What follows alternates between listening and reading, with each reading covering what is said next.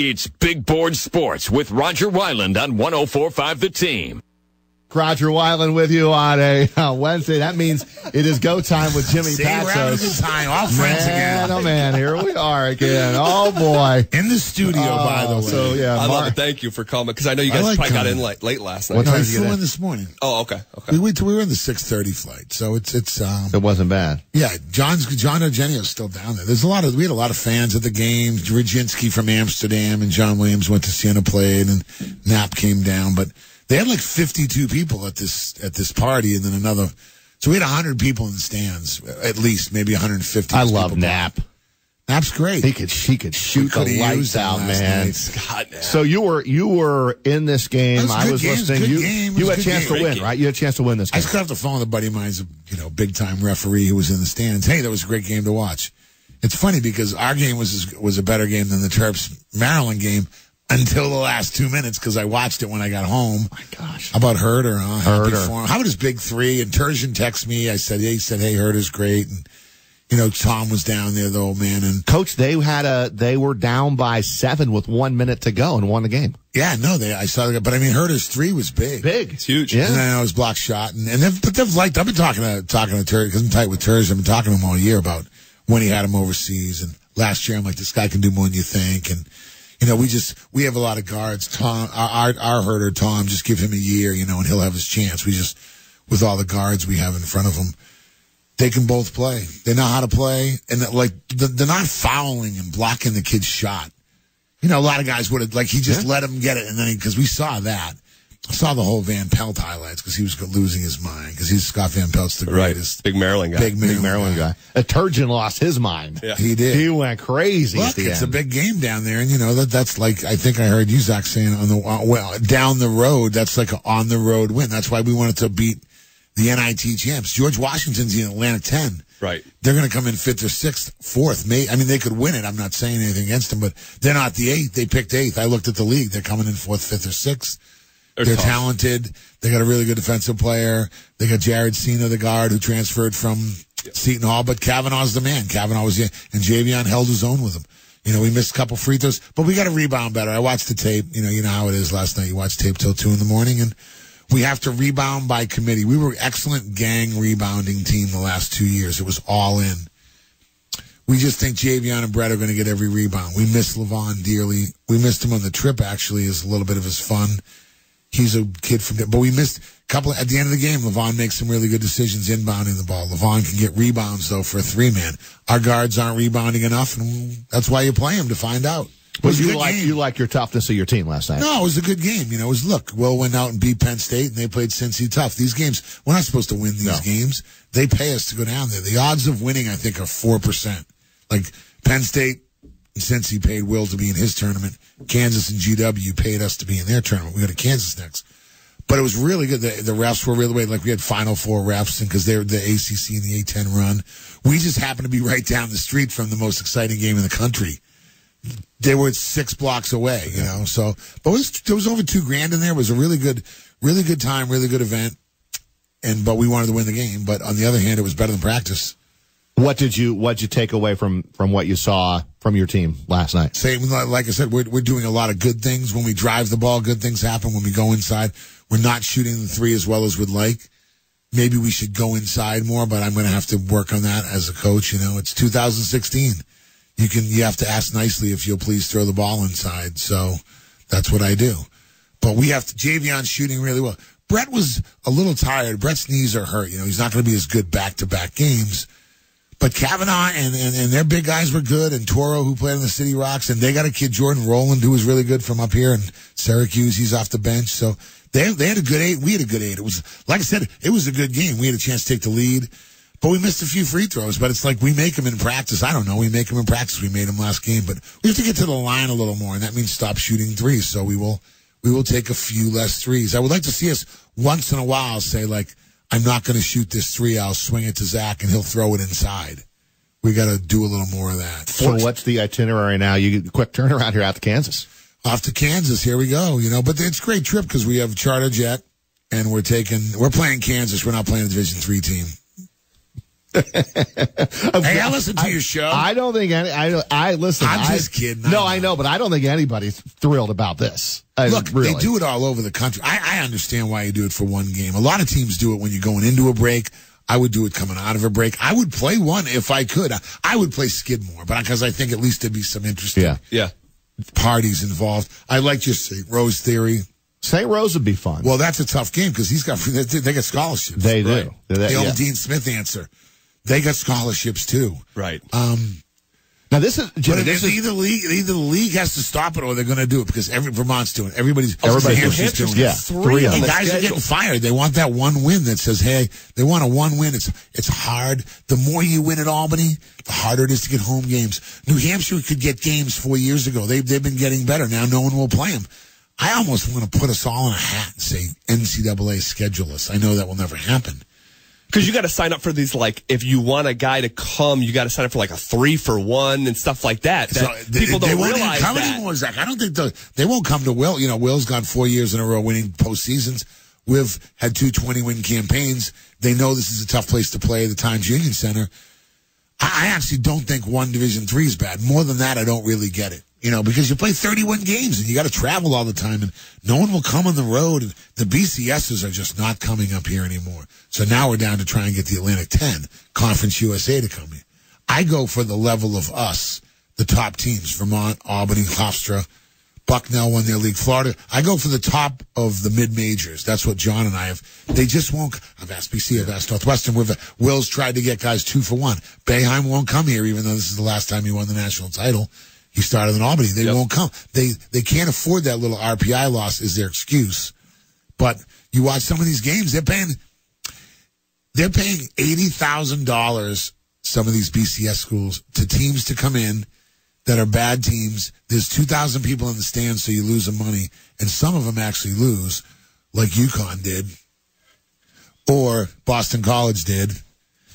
When we could have played them, we would have come for like less money or I like 2-for-1. I got to sit down, Will, in the postseason and after the season and think about, like, I'd like 2-for-1. Or maybe that's what you do a doubleheader. Like, we'll play in the Times Union and Albany will play in the Times Union. We'll both play 2 other teams. Oh, that'd be kind of cool. And then we have to return 2. But I'm not doing 4-for-1 because then I'll just take the money. I was going to say, because some of these teams are actually saying 3 or 4-for-1. Like, yeah, well, then we'll just take the 3 times 80s, $240,000. I mean, we got to run our company too.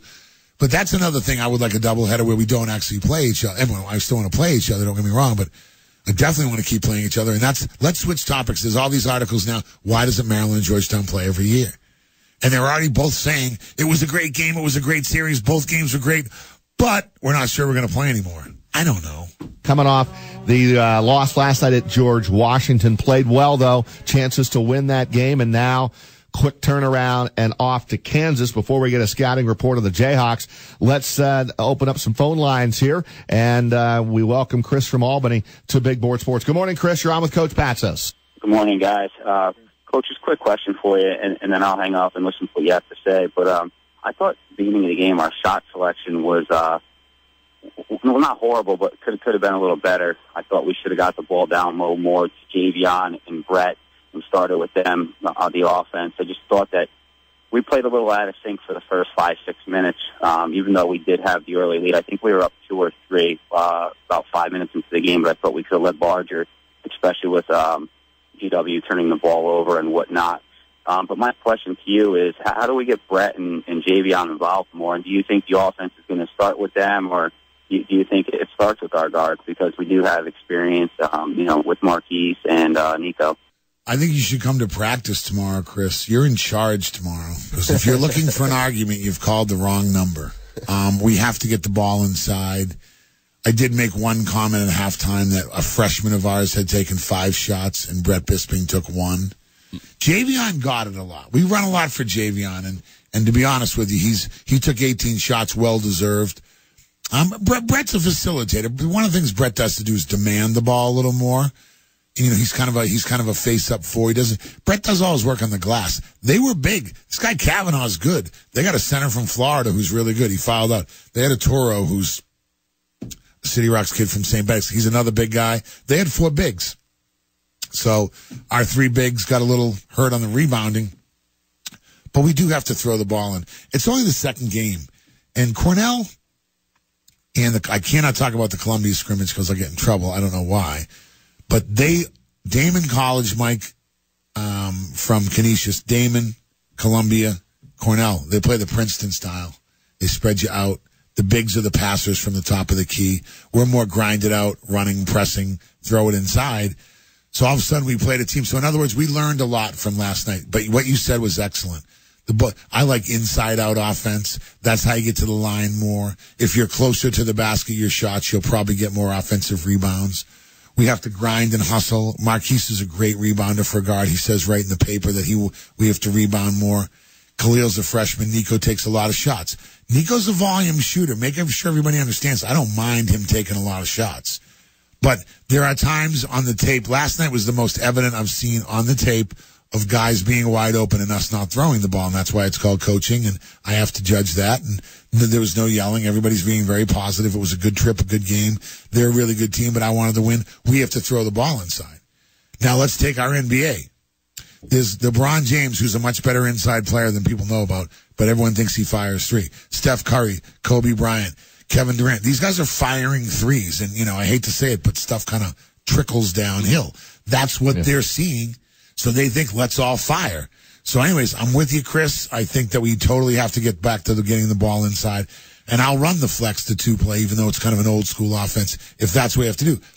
But I want to give the players a chance to learn. Cornell was a really good game. They shot tough threes. They made tough threes. Morgan and Hatter, they played really good against us. They're really good, GW. That was on the road. It was a tough environment. And the first 4 minutes, we did take some bad shots. So I really appreciate you calling, and I'm trying to learn too. Thank you, Chris. Appreciate the call. 476-1045. 476-1045. Jimmy Patsos in the studio every Wednesday here on Big Board Sports.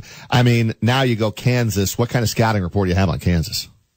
I'm shopping at Huck Finn's for a few minutes before I think about that. There you go. I'm going to go see Sperber at Huck Finn's. They're one of the sponsors of our show. I'm going to get on the Playland for half an hour.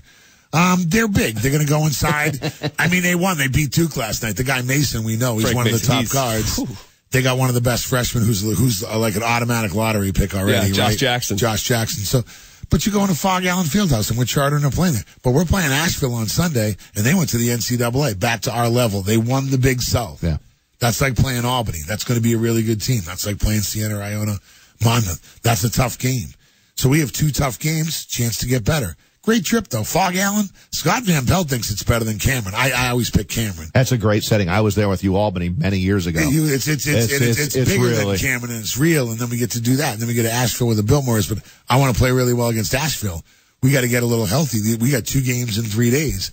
Then we come home for Pine Bluff on Wednesday, which is craft beer night. So get all your friends on Wednesday, get together for the holidays before Thanksgiving, and come to the Times Union Center and see us play Arkansas, because that's the first 5 games. And whether 3 of them are on the road and it's in D.C. or at the NIT champ and Atlantic 10 team, playing Kansas, I think it's cool. Do you let yourself have a moment as a coach, and personally, just you personally, do you ever let yourself have a moment when you'll be there this weekend and be like, holy crap, I'm coaching against Bill Self at Kansas? Yeah, and I know Bill. Unfortunately, I lost a recruit. It was us and them for Darren Williams, who went to Illinois. It was us and them, Maryland, and them. They got him.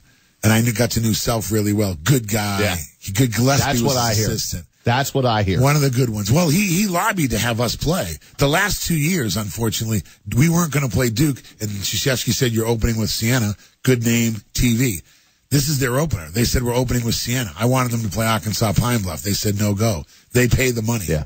That's how these tournaments work. These guys know this. I always ask the question when I go on the road to some of these big programs. I ask the local media, how is it dealing with him? And in this What do they case, say? Oh, yeah. with Self, unbelievable. Right? Like really, really good. Like he gets what we're doing, and he tries to help us, and he welcomes us, and he That's why they get 16,000 every game. He thanks us for covering the program. I'll almost guarantee you that all big time coaches don't operate that way. Very few. I will say that. So when I heard that about Bill Self, I was like, so it's cool, good. So you want to go there and Yeah. you're going to take we got pictures in the locker room. We redid the locker room. It's Wisconsin, it's Duke, it's Memphis, and that's how it's good. And that helps recruiting.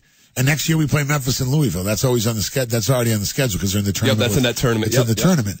So But I wish we could get Memphis and Louisville to come here and play us in Albany in a doubleheader, but it's not going to happen. So maybe Syracuse is our best bet. But So Mark Singulace, your boy, just sent a tweet out. oh, what's he tweeting now? He says, I know he's not tweeting that he's out clothes shopping. Mark Singulace, he says, this could be entertaining again. Patsos with at Roger Weiland and at Beisline, a.k.a. Will Brown Jr. That was last week. We've moved on. By the way, it's out of love that I talk about Albany a lot. Gattuso get that win to go 6-5, right? Yeah, that was I wasn't even on that game, but Zach had that New Hampshire win. Now? 6-4. Oh, good. Oh, so we go 7-4. Okay, good. The kid, Elijah Token Hanks, he looked like an NFL running back this past week. Goes nice. from Can they make it? Can they make it? Long shot. They can. It's a long shot. They usually take 3 from that tournament, right? From the CAA. 3 or 4. New Hampshire was a 7-4 team last year and made it. New Hampshire's gone to 12 straight postseason appearances, and Albany just ruined that streak. Right, good. Yeah, they will not. So we got to beat Stony Brook, the Seawolves. I said, we got to beat them. Ooh, hey, I'm a Gattuso guy. I have said that I stand up for Albany football. No, Benson, we all get along good. That's why. It was just good. You freaked out Will last week. He texted me like right afterwards. Like, what do you mean we're not playing anymore in there? Like, hey, it's 3 years. We'll just get through it. I said it was just good radio. It's all love. Oh, it's great. Radio. I said, grow up, everybody. Stop taking everything so literal. And Roger and I talked after. We're like, hey, look, we got to remember, we're talking about 19-year-old kids playing a sport. Like, look, this is fun. But I do think that Maryland and Georgetown need to keep playing. Yeah. Xavier and Cincy play, like UCLA and USC and this. But they got to keep playing, and like that's why we have a good thing. Be careful getting rid of good things like that, because now. That's where it's at down there. People are already depressed that they're not going to play because it was a really good game. Tell Boeheim to come here and play us once, Just we'll go 2 for 1. He doesn't leave the Carrier Dome for like the first 2 months we're only of the like season. 2 hours away. I mean, come on. And he did come through here to win a national championship, right? But anyways, it's Kansas is going to be really fun and it's good for the team. But we have to we got to play. Levon. This is Levon's last game. But like Herter's going to play, and I might give guys some set minutes early to see what we can do. Kind of give everybody a chance. But then Asheville's a huge game, and then the Arkansas Pine Bluff game at home the night before Thanksgiving, and then the next swing starts, And it seems like Marquise Wright is off to a good start. He is player of the week, but he's, a little guy. He's like Iverson, so he gets banged around. We need somebody else to help him, and I think when Levon has had a really good fall, I'm not just talking about missing he does a little of everything, but he had a really good fall. And then Khalil and Santi, and they're all new and stuff like that. Will we play Sammy Friday? But we're a work in progress, and it's about the games in March, whether you're at Albany or here. We have 3 games in March at the Times Union, but I'm really worried about January and February, and this helps us get ready.